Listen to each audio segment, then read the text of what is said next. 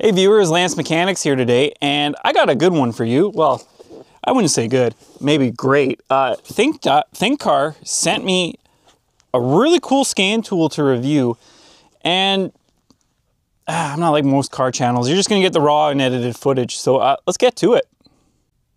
We'll try these camera angles. Everybody does an unboxing video. Thinkscan said do whatever I want, so I'm just gonna do this real quick. Comes with the Ethernet cable, the hookup, USB, instructions, read them, do whatever you want with them. Packing list, all that stuff I just threw aside. Comes with the scan tool, the DLC connector, your network cable, USB 2.0 to network cable. Surprisingly, let's see if we got the quick tear here. I use something like this a lot underground. Ethernet to USB, pretty important. I'm not sure what I'm going to use it for. We have this S chassis connector, your Type-C cable, and the packing list, the user manual. The packing list is including in it. Isn't that like Inception? All your adapters for European standards and North American. So here's the actual tool itself. So as an automotive guy, I'm going to tell you straight up, you don't have a feeling quite like this. This is different. This feels solid. This is magnetic. You could throw it. Good little click action there. This is aluminum. I know because I've tried to bend it already. Give it all one over. Your Type-C, your USB, your power. Everything feels quality. Oh, that went on pretty quick. Exit. So it's on. I forgot I didn't turn it off. So when you first get it, you're going to power it up and you're going to go upgrade. Well, you might have to go to your settings there, but upgrade, you'll hit enter. It'll ask you to put in your Wi-Fi and then do all that, and then it'll update. It didn't take long. Yeah, it'll go through, do all the upgrades. Our little ape there, or grease monkey as you want to say. This feels great. This is responsive. So one of my biggest complaints as an automotive technician is responsiveness. So responsiveness can make or break you. As technicians, our hands get very calloused. So when you're constantly doing this and you're getting frustrated, trust me, you're going to get frustrated. The last thing you want is an unresponsive touch thing. And you can see here, this thing is just pretty good. So settings, let's enter settings. I'm not going to put my email. My Wi-Fi is already there. It's up to date. Photo album, screen recorder, user. You can put all that stuff in if you want. What's this? Brightness. Brightness is always better. I like high volume because I'm deaf. 24-hour format if you're a savage. Units of measurement. We'll get back to this. I already went through the scan tool. You don't have to click on that. Maintain. USB connection mode. Clear data. Factory reset. All the fun stuff. And about. So one little screen here. So if you're on Wi-Fi, they offer an online service, technical support, people, real-time information. See if my internet will reach out here. Quick QR code. See if my Wi-Fi will go. Wi-Fi's on. I don't know who, yeah, see, so it's not gonna work out here. Look into it, check the online stuff, it's pretty neat. User manual for this. Network failed. Again, you're going to have to be on Wi-Fi. I'm too far away. I may get it in the garage at some point. Sorry for not being able to show you that. OBD fault library. When offline, you can query the meaning of an OBD fault codes. When online, you can query and analyze the fault codes. More tools to help a technician. Huge. I always say, you don't have to be proud. You don't have to remember everything. Use the resources at your disposal. So coverage list, don't stop shaking. Here we go. This is another thing you're gonna have to use online for. It'll tell you what this can and cannot do. There's too much here that honestly, you'd have to go and look online. What else are we here? Module, expand the functionality of this device. Cool, I guess more storage. Gadget, Chrome, that's good. You can use it as a remote assistant. Get technical according to your region. I probably wouldn't use that. So yeah, very simple, very friendly to use right now. So let's get into it. Upgrade. So, maintenance software. I got the latest version. App store. I'll have to check. So one of the things I'm gonna say right off the bat, this probably doesn't have ADS. That's adaptive cruise control systems, calibrations. That's usually something with all scan tools you're gonna pay for an upgrade. I may, depending on how this pans out, upgrade this myself. It does come with free software updates for a few years, I believe. Don't say 100%, I'll find out. Maintenance software, you always want to download that, and then vehicle diagnostic software. It's all under the upgrades. So maintenance, there's a million items under here, from ABS bleeds to, I'll just go through it. What's this?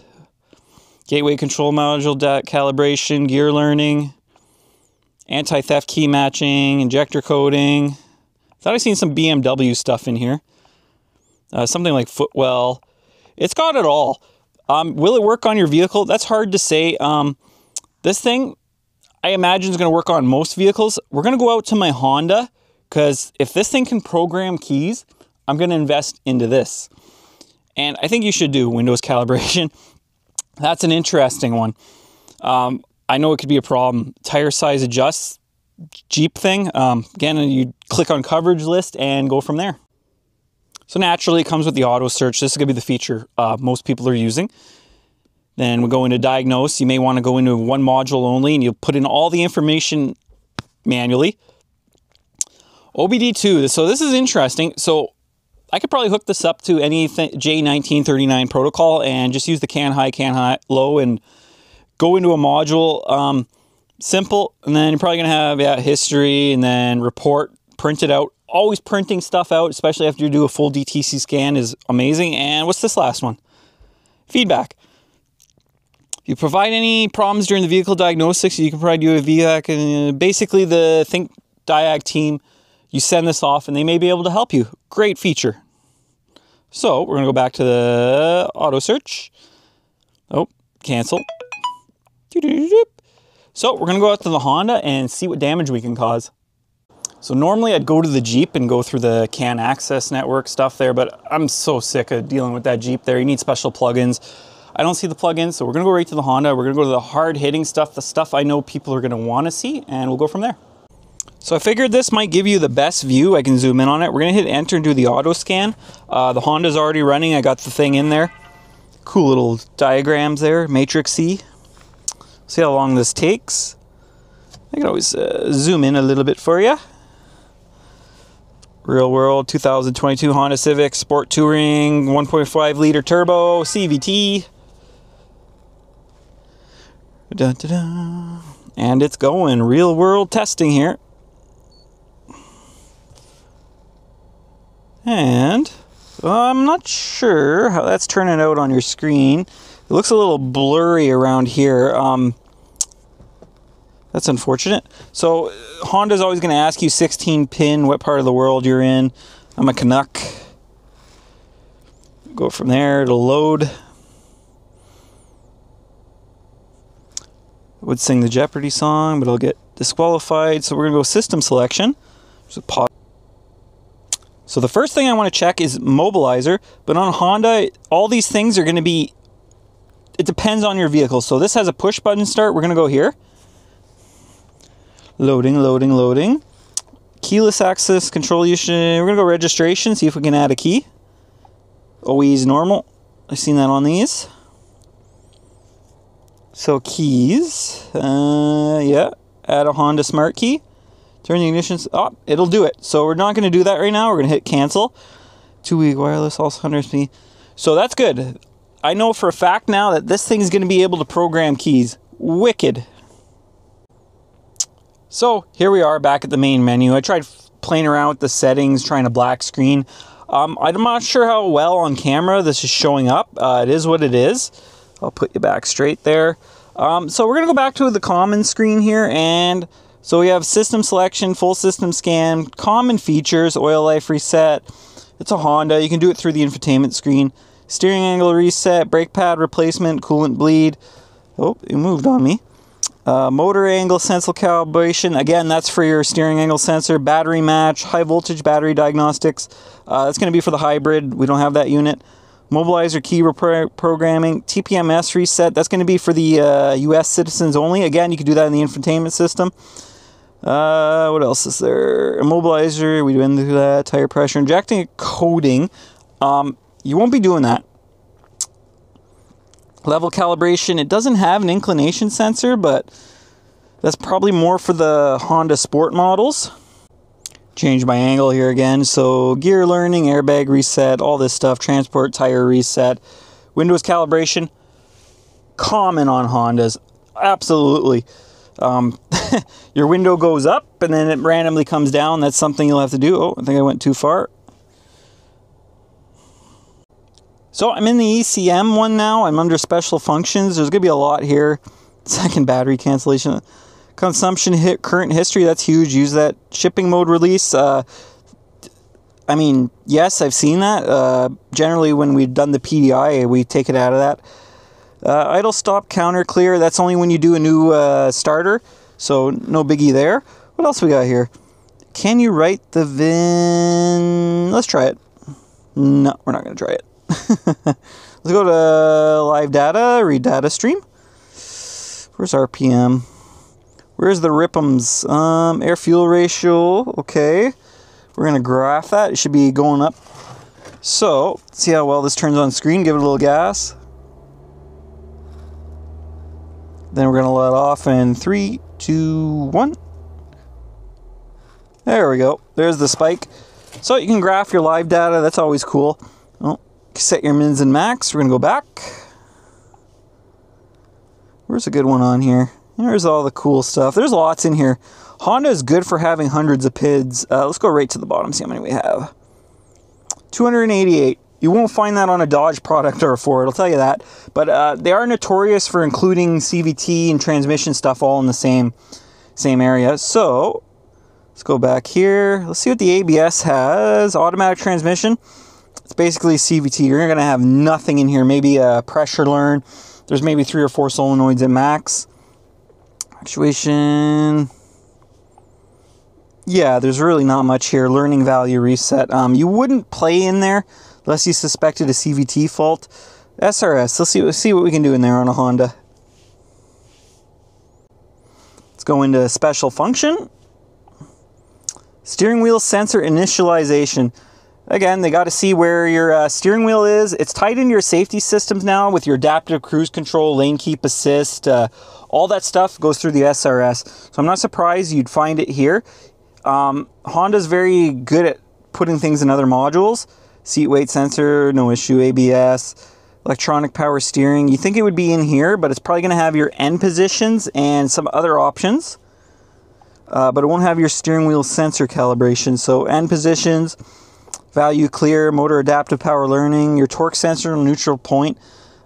This is stuff you shouldn't play with unless you're replacing components. Hopefully you're not doing that. Hopefully this thing still has warranty. So you know what? There's a lot going on here. I can make an hour-long video.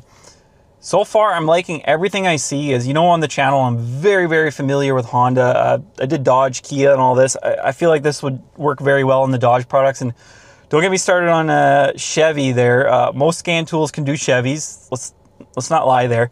What I'd look into is I got to do some more research. ADS, adaptive cruise control, your lane keep, your mirrors. So on Hondas, a lot of people don't know this, is you have something called a passive calibration or adaptive learning. So when you replace the windshield and you do the camera, you can go on a very long road test. It takes about 30-40 minutes, and the camera learns where the lines of the road are and relative to the vehicle. So you can do a window calibration without having to do the targets. And the other one is static aiming, which is you are using the targets. I feel like that's a feature you have to pay for because ADS is... It's definitely not something every scan tool is going to have, and I don't think this one has. I'll have to do some more research, but I'm going to say it doesn't have ADA or ADS or whatever you want to call it. So other than that, I'm pretty happy. Like programming scan or keys on a 2022, I imagine if I had the proper gateway access for this, I could do it on my Dodge too. I got a Ford next to me. I got a Buick in the driveway. I think this is more than powerful enough. The fact that I'm able to do all this stuff on a 22 Honda Civic makes me more confident in doing other repair videos. Like I said, this thing it's powerful. hoping in the future they send me the big one with the ADA or ADS in it, and we'll go from there. But man, the quality on this thing, like, my frustration as a tech hitting the screen with my finger cannot be repeated, especially when you're having a rough day. That is the last thing you want. And it may seem very trivial to you, but it's not to me. So whatever you think, check out ThinkCar Diag. I'll put it in the comments there. I'm pretty happy with it. If you want to see more, I may do some more videos with this. I'm definitely going to incorporate it into future videos with troubleshooting. So Lance Mechanics, hope you enjoyed this. Have a good one. Oh, and by the way, if you leave this in the car, this says poor connection, check your connection. That's basically telling you left it in the car. You may want to go back and get it.